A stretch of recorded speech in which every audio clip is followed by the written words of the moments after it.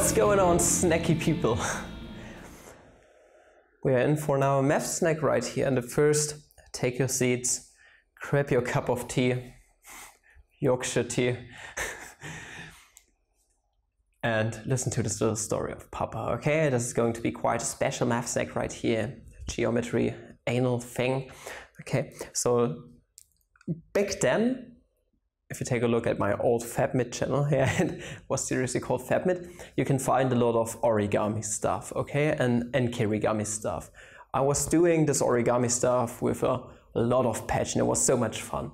And every time I have a piece of paper in my hand, I just start folding all the time, okay? And recently I sat in the bus. I was sitting in the bus and there I was having a square sheet of paper in my pocket. At the back of my mobile phone, still there, was like my little list for shopping, okay? And I was just starting to fold because it's fun folding stuff. And back then I knew a lot of algorithms to actually divide pieces of paper into, well, for example, fifths and thirds and whatsoever, all those prime number folds, okay? And folding stuff into two pieces is pretty easy. You can fold diagonals. And I was just thinking, how the fuck was I able to actually fold a piece of paper into thirds? I mean, there's the intuitive method. You are going to grab both sides and then you are going to adjust it kind of, okay? But there are algorithms out there to actually divide a piece of paper into three parts or prime number parts just by using characteristic lines. For example, folding it in two and then using diagonals, which are really easy to fold. And thus you can easily construct yourself thirds, fifths, sevenths, whatsoever. So those prime numbers are really hard to handle, but once you have them, you can construct all other types of folds out of them. For example, a 14th fold or something, or a 9th fold, okay? I came up with one method I've never seen before. It was quite ingenious, and I started calculating and it didn't work out any good. So my first calculation went berserk and it was just stupid. Then I calculated it a second time and wham! It was just pretty fucking fabulous, okay? We're going to talk about this method at first and then about the regular method I had in my head somewhere here in the back, and I came up with it once again out of muscle memory. So here's a clip of the first way to actually fold a piece of paper, and then we are going to go through the actual mathematics on this. This is how we are going to start it off. We are going to do a trivial two-fold, meaning we are going to divide this piece of paper into two equal parts. That's a trivial fold, one of the characteristic folds that you can simply do. Now, notice we have this fold right here. And now we have the choice to do four more trivial folds. This one, this one, this one, and this one. It really doesn't quite matter which one you choose at this point. So let us, for example, connect this point and this one right here. Okay? Easiest to fold it over and then just connect those two. That's right now a mountain fold. Now we are going to get ourselves a valley fold. Meaning, here's the second trivial line segment, this one right here. From this point onwards, we can actually leave this flap over, okay? We are going to keep this flap. That's going to be a triangle that we are going to preserve. That's a projection of this triangle right here, meaning it's going to lie right here exactly. And now we are going to connect ourselves this corner right here and this point, okay? Meaning we are going to get some kind of line segments which runs from right here to up there. Let us do this real quick.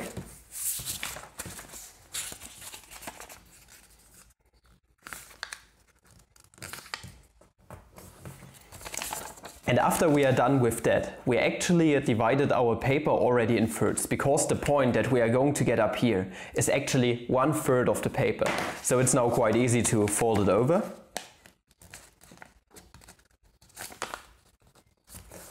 And in the next calculations you can see how accurate this method is. You see, it's pretty accurate. So what have we gathered in this little folding clip? Okay, that's a little bit special. It's a little bit of a special math snack right here. So what we did, we had a square sheet of paper, okay?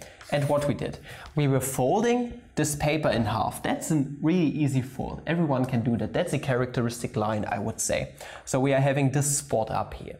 Then we were doing another characteristic fold. We were folding it together, and then we were connecting the corner and this new corner of the folded piece of paper. What we did after that was we were keeping this fold, meaning we were doing a projection of this right triangle on here. Okay, this has been our projection. After we did this projection, we were connecting the corner and this corner of the projection with a line. And what we had up here, the point where this line intersects our edge of this line up here, actually was our third.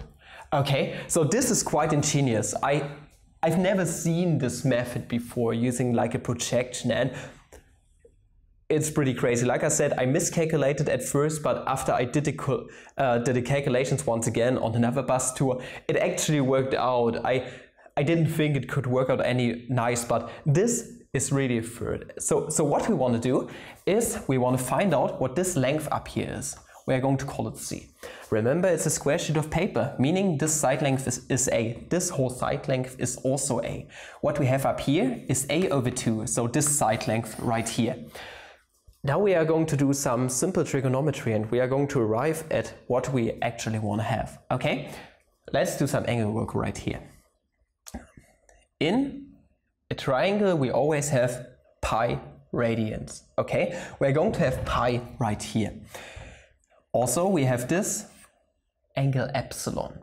This up here is pi over 2, that's the right angle, square sheet of paper, by definition that's the right angle. And we're going to call this thing delta, okay? This up here doesn't have too much of a point, this angle. I just want to make sure that you guys know that this right here is the projection of this triangle. Meaning we were folding this over. This line is the same as this line. This has a side length of A. This angle is once again epsilon. This angle is delta.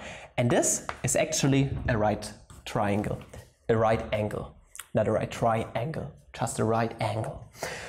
Now, we can easily calculate other stuff. For example, this angle theta right here, because theta is with respect to epsilon. We can easily calculate this.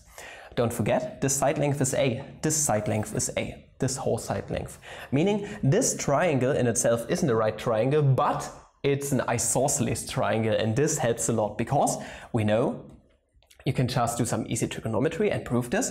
This angle right here is the same as this angle. We are going to call it gamma, for example, Euler macaroni constant. Meaning we can actually write our gamma with respect to our theta, which you can write with respect to our epsilon. Okay, everything is going to be traced back to our original triangle that we had right here. This is why it works out so nicely. Now, all that's really left to do is to find out what this angle is, because if we know what this angle is, we can actually just take the tangent, because this line segment is A, this right here is C, and we want to find out what C is. We're going to call this thing tau, this angle. And tau is with respect to gamma, which is with respect to theta, which is with respect to a epsilon, not eta. Okay, as simple as that. Now let's just start writing out some systems of equations. What is epsilon? Well, if we take a look, tangent of epsilon, we have talked about this before in my most recent math snack, the one before this. Take a look in the playlist. We know that the tangent of epsilon is nothing but opposite over adjacent, so A over 2 over A. A and A is going to cancel out to just 1/2. What does this mean especially? Well, on the interval from 0 to pi over 2, right here on a closed interval, no open interval, our tangent is actually bijective, meaning we can take the inverse tangent on both sides. Okay, meaning epsilon is nothing but the inverse tangent of 1/2, which is something irrational. It should be something irrational. It's not easy to deal with, but with the calculations we are going to do after another, we are going to arrive at something really nice. Okay, epsilon is nothing but this. Okay, coolio. Now, don't forget, each corner in the square is nothing but a right angle, meaning pi over 2 in this angle does consist of 2 epsilon plus fader. This right here is a var fader, not this ugly looking fader everyone else uses. Okay, this right here is the fader for the smart people, for the cool boys. Andrew Dodson, please just use this fader right here because you're smart people. Okay, now, like I said, faders with respect to epsilon. So why not solve for fader? Fader is nothing but pi over 2 minus 2 epsilon. Let us continue. In a triangle, like I said, we have inner angles which add up to pi. In this triangle, we have pi being equal to theta plus 2 times gamma. Okay, meaning if we solve for gamma, gamma will be nothing but, well, pi over 2 minus theta over 2. There's just one thing left to do actually. Now we once again have this right angle right here, meaning gamma plus tau is nothing but pi over 2. So gamma plus tau. We want to solve for tau, that's the most important part here. Meaning tau is actually nothing but pi over 2 minus gamma, but we know what gamma is. It's with respect to theta, which is with respect to epsilon. This is good, this is really, really good. Meaning if we subtract gamma from pi over 2, this and that is going to cancel out and we end up with, well, you guessed it, a positive angle, just theta over 2. But what is theta over 2? Well, it's nothing but this over 2, meaning this is nothing but pi over 4 minus epsilon. But what is epsilon? Epsilon, by our definition, is nothing but the inverse tangent of 1/2. Okay? Doesn't look any good, right? Oh, okay, tau is just this thing right here. It's nothing that looks too good at the moment. And actually, epsilon is a solution to a really special right triangle, especially this thing right here, okay? I made a video on the inverse tangent of x plus the inverse tangent of 1 over x is nothing but pi over 2. So, meaning if you solve for delta, delta is going to be the inverse tangent of 2, just as a matter of fact. You can go through the calculations too, so it's nothing but a over 2. It's nothing but 2, okay? Up here if you go for delta. Never mind that, it's just something special I wanted to say to you guys. A little something special from your daddy. Meaning, we want to find out what c is. Like I said, we are going to go for the tangent of tau. Tangent of tau is actually nothing but, okay, opposite over adjacent, so c over a. Meaning a is a positive line segment, strictly positive, it does exist in the Euclidean plane. Meaning we can multiply both sides by a. So c is nothing but a times the tangent of tau, but tau is nothing but this right here. Pi over 4 minus the inverse tangent of 1/2. This looks even more ugly, and by what we have seen before in this little folding demonstration, this should actually be equal to 1/3. Doesn't look like it, right? It looks just really ugly. But this is why I made a video on this addition theorem. And in the bus I actually stopped here because I thought you couldn't simplify it any further and I was miscalculating once again. But I went through this addition theorem stuff. I derived it on the spot there and it's going to evaluate to 1/3. Otherwise I wouldn't make the video on folding a paper into thirds, okay? So this is nothing but a times.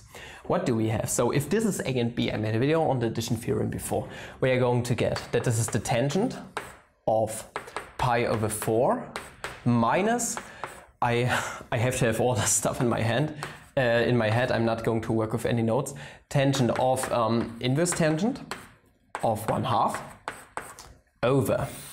Then we are going to get this factor of 1 and then positive branch right here. Because we had a negative sign right here. So this is going to give us the tangent of pi over 4 times the tangent of the inverse tangent of 1/2. Doesn't look any good either, right? Because we have tangent of some weird angle, whatever the fuck this is, and we have the tangent of the inverse tangent. Hey, this is actually good, because if we have a function of the inverse function or the inverse function of the function, if stuff is bijective, it means we are going to end up with the argument in itself. So those expressions actually end up with just 1/2. This is good, but what the hell is tangent of pi over 4? I want you guys to consider the unit circle for this, okay? I made a video on the unit circle before, math snack, just before this one. we're going to construct ourselves lines once again on the unit circle. Don't forget this right here is our x-coordinate, which is nothing but the cosine, and this right here is our y-coordinate, which is nothing but the sine. Also, we have a radius of 1 right here. Length of this side is nothing but 1. How does this help? Okay, our angle is pi over 4. Don't forget, this is always going to trace out a right triangle, meaning this is pi over 2. Pi over 2 plus pi over 4 is nothing but 3 pi over 4. Overall, our inner angles have to equal pi, meaning this angle up here is once again pi over 4. Okay, meaning two angles are the same right here, just like the scenario we had before, meaning this triangle is actually isosceles, meaning y is nothing but x and x is nothing but y, because this thing right here is reflexive and transitive and symmetric. It's an equivalence relation. It's pretty cool. It's an equal sign.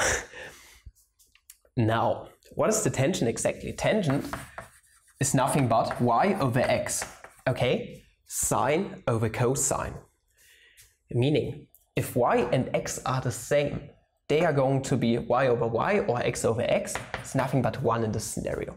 If you want to calculate what sine of pi over 4 actually is, and you can take a look at the phase space, for example, or just the sine wave. This right here is the sine wave, and this right here is nothing but the cosine wave. This right here is pi over 4. It's where those two lines intersect, those two graphs. What is the sine or cosine of pi over 4? Well, we also have Papa Pythagoras, meaning 1 is nothing but x squared plus y squared, but x is nothing but y, leaving us with 2x squared, for example, meaning in this quadrant, all the values of sine and cosine are strictly positive. We are going to take a look at the positive branch, meaning x is equal to y is nothing but, in this scenario, 1 over square root of 2. I hope this wasn't too fast. This is just some simple trigonometry. Point is, this thing right here is actually 1. Meaning, this is 1, and this thing right here is 1. I dropped my chalk, I'm terribly sorry. What are we going to be left with? Well, nothing but 1 minus 1/2 in this case, over 1 plus 1/2. This down here is 3 over 2, and this up here is 1 over 2, okay, 1/2. So 1/2 over 3 over 2. 1/2 and 1/2 is actually going to cancel out. I forgot the a right here, this is important. 1/2 and 1/2 is going to cancel out. We're going to be left with a over 3. Isn't that cool? So it actually does also work out mathematically. It's quite hard constructing this right here because you can make many errors. The more folds you make, the more errors are bound to happen, and the errors are getting bigger and bigger. So if you just fold this a little bit to the right, then this line is not going to be exactly here, it's going to be here, and the arrow is going to get really great overall. But never mind, if you do this projection correctly, you are going to end up with something really good here, namely one of the sides being folded in thirds. Now we are going to go for the second method, and I want you guys to just take a look at the video. Now I'm going to erase this, and I'm going to see you in a second. Now that we have covered the first method, let us continue. Once again, we would like to make a trivial two-fold at first, leaving us with this line segment yet again. And again, we have 4 choices, either doing this, this, this, or this line segment. It really doesn't quite matter. We are going to go for the same one as before. Try to fold it as accurate as possible. And after doing that, we are left with this line segment right here, yet again. And now we are going to do one of the most trivial folds, the one connecting either of those corners. Really doesn't quite matter which one, but we want to let this line and this line meet, so you better fold this one right here. If you do this one, you are bound to actually do another fold like this. So we are going to connect those two. And the point we are going to get right here, where those intersect, is actually 1/3 of our piece of paper. Meaning, if I turn this around and take a look at the intersection point, I can fold it over. And once again. And you are going to see how accurate this method is in a second. This time it's going to be way easier, just like you have seen. We can actually construct thirds just using two characteristic lines. What were those? Well, we basically made a center fold right here once again, folding this into two parts. Then we constructed this line right here and also this line. And this just consists of two easy lines to do. Okay? And this thing right here is actually going to mark the third on this line, but also quite magically it's also the third of this line. So if you know this point right here, you actually can fold both sides into thirds. Okay, so this is quite magical, and this thing right here is definitely more efficient, but not as cool to calculate as the one before. Okay, and well, we can simply calculate this using linear functions. Also, by the way, this method works for any arbitrary piece of paper. Okay, it also works for just some regular rectangle piece of paper. Doesn't matter which size, which DIN norm, for example, the Deutsche Industrienorm Deutschland. Okay, we're going to go for a square sheet of paper, and after that for the generalization, you could say. So, for this, I would like to construct ourselves a little coordinate system. Let's say we are going to put a coordinate system into here. I want you guys to acknowledge the fact that this right here runs straight through our 0 point, okay? Through the origin. Meaning, if we just put this coordinate system here once again, we have this line running up. And the cool thing is, this is just the identity line, meaning f of x is nothing but x. What else do we have? We had a very characteristic line. This line went from, okay, this up here is nothing but a. This is our side length a that we have up here. And yeah, this is like up here, our a. Okay, I hope you can see this. And what we have right here, if this runs down, this actually goes through a over 2. This is just how it works, because this line right here actually divides it in the middle once again. This is a over 2, this length. Meaning, we have a few points once again to consider. If we want to construct ourselves g of x, it's going to be of the form ax plus b, where b is the shift on the y-axis. We can immediately see where this is. This is nothing but a, so b is nothing but a. Maybe using a right here wasn't too smart. Let's put m right here. I'm terribly sorry. So this thing right here is nothing but mx plus a. And what is m?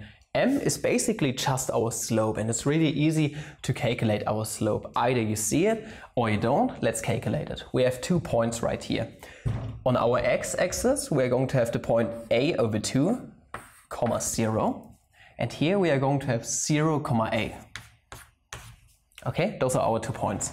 Meaning m can be calculated as the difference in our y values over the difference in the x values, just how the difference quotient works. This is nothing but, okay, let's say this is point number 1, so we're going to have 0 minus a over 2 minus 0, leaving us with just 2 in this case. Okay, I hope I'm not mistaken, negative 2. It's negative 2, I'm terribly sorry. Meaning this is nothing but negative 2 times x plus a.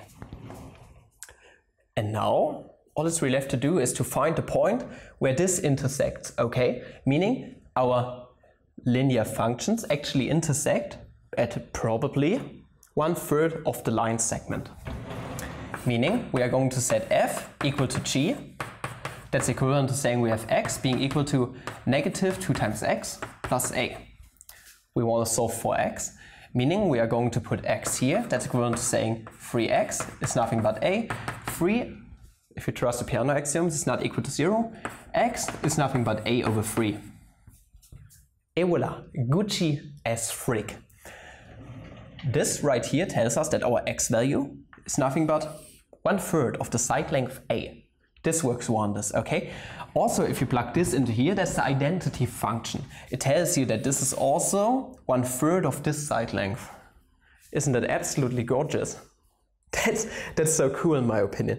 So this right here is the way easier method. And now we are going to go for some random arbitrary rectangle, and then we are basically done with this math snack right here. And I hope you did enjoy what you have seen today. So what's the algorithm? We are going to divide this side up into 2 parts. This time we have a and b as our side lengths. Now we are also going to connect those two right here. So this is just some random function, and we are going to connect this. And what we are going to get here is 1/3 of this side and probably 1/3 of this side. I'm not sure about that. We are going to see, we can just plug it in. Okay, this time I would like to place the coordinate system right here. So this is our orgo, our origin, meaning what is this?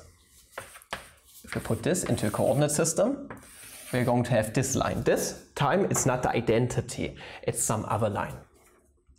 Okay, down here it goes through 0, 0, and up here one of the points is nothing but B and A, right? Okay, so this thing is nothing but B and A. That's one of the points it actually goes through. What else do we have? We are going to have this line segment right here. It passes through somewhere actually. Okay, where does it pass through? It passes through, this down here is nothing but B and 0, right? This is B and 0. And up here it also passes through the point. This is nothing but B/2 and A. Okay, I have to think about everything I do here too. So we have some function f and we have some function g right here. Let us construct f at first. F is nothing but mx plus, okay, now I can choose b because we are using b in a different way, plus n. Okay, you see this thing isn't shifted up and down in this coordinate system, meaning n is nothing but 0, leaving us with mx. M we can calculate it once again as the difference of y values over the difference in x values, meaning this is actually nothing but a over b. Okay, so we are going to get a over b right here. A over b times x. It's just this point right here. It's as easy as it is. It's a vector starting from 0, 0. Now we are going to get g right here.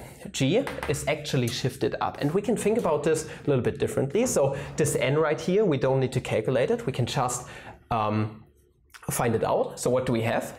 Imagine we're going to take this piece of paper and plug it up here once again. Our line thus runs through, okay, if this is our y-axis, it runs through, well, 2a up here. Okay, I hope you can see where this comes from. Meaning we are going to get mx plus 2a. Or you can just simply calculate it. Find out your slope, and then you can just calculate this absolute part right here, this y-axis cutter. I don't know the English term right now, I'm terribly sorry. So what's our m once again? M can be calculated as follows. We are going to get 0 minus a over b minus b over 2. This is going to give us b over 2, meaning we are going to get negative 2a over b. This should do the trick, okay? Just simple arithmetic. I hope that's correct. Meaning we are going to get negative 2a over b times x plus 2a. Now, all that's really left to do is to set those two equal, just like we did before, and then we are done. Meaning, f being equal to g is going to result in, okay, we are going to have a over b times x being equal to negative 2a over b plus 2a. And don't forget your x right here. We can add this on both sides. X is a common factor. That's equivalent to saying we have x times a over b plus 2a over b, leaving us with 3a over b right here, being equal to 2 times a. We can actually cancel out the a's right here on both sides. It's not equal to 0. B is also not equal to 0. We can multiply by it, and 3 is not equal to 0. We can divide by it, meaning our x value is nothing but 2b over 3. Doesn't look like it's correct, right? But it is correct because this point right here, this x coordinate, is actually nothing but 2/3 of our line segment B, meaning this actually divides it into thirds. Okay, this is a really nice generalization. And now what happens if we plug 2b over 3 into f, for example? We are going to get f of 2b over 3. It's going to give us a over b times 2b over 3. This and that is going to cancel out, so 2a over 3. meaning this is 2/3 of the way up of A. So meaning this method actually always divides our piece of paper into thirds from each side. And this is it. And in my opinion, this was so much fun.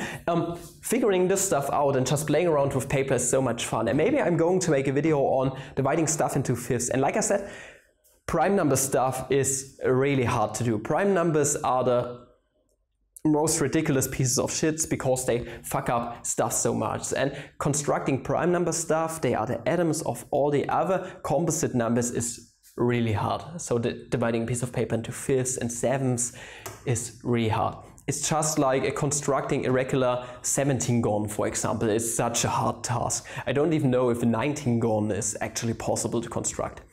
Never mind that. If you enjoyed this video, please like and subscribe and dab the channel if you like. If you want to support channel a bit more by those teachers I created, or support channel on Patreon. Up until the next video, have a constructive day. Love you guys, appreciate ya. Ciao.